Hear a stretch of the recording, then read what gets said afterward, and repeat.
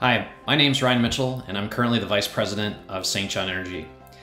I just wanted to share a recent experience that our organization had with Natalie Oldfield, who delivered a virtual professional development talk to our leadership team on the power of trust.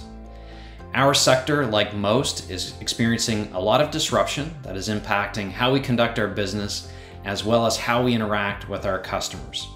So we felt at this time that it was appropriate for the leadership team and our organization to focus on improving trust. I'm pleased to say that Natalie did not disappoint, and her virtual session was highly interactive and very engaging. Our leadership team appreciated the real-life examples and her practical steps to improve trust with our customers and our key stakeholders. The feedback was very positive, and we're already looking at how we can go a bit deeper on this topic with Natalie.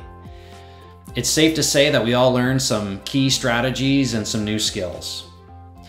If you believe that the future success of your company is tied to the trust that your customers have in you, then I would encourage you to leverage Natalie's experience to strengthen that quality of your business.